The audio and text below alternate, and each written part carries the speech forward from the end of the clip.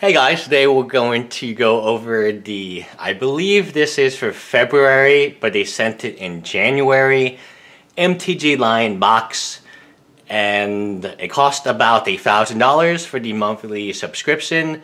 Only $700 if you sign up for an entire year, but who really does that, right? You get 5 Oath of the Gatewatch. I believe these are pre-release kits, I'm not positive. You get 5 of them. You get a bunch of pre-release kits from the old set, which don't really have any value. I think this is a whole case of them.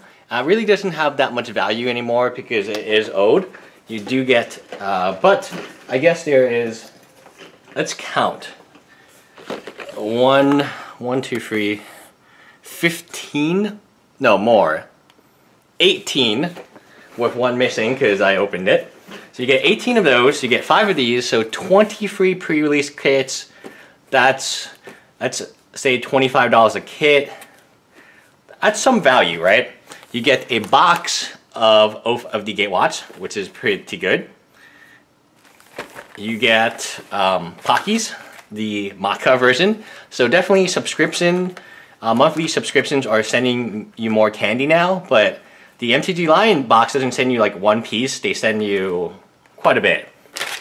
You got the White Rabbit, which is my favorite, the Maka version, as well as the harder to find, more valuable original version. Also, they sent Hello Pandas, which is delicious, and they sent, again, the MTG line box goes pretty big. Go home or go big or go home, right? So instead of sending like 1 piece of candy like a lot of subscription boxes, MTG line sends pretty much the entire box of candy.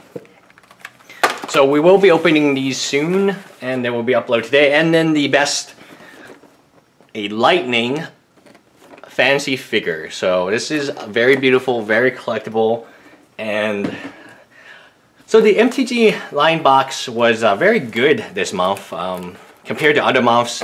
Definitely you get your $1,000 of value or your $700 of value. The candy is a little gimmicky, but everything else is pretty good. Anyway, stay tuned. I'm going to go ahead and open these. Bye guys.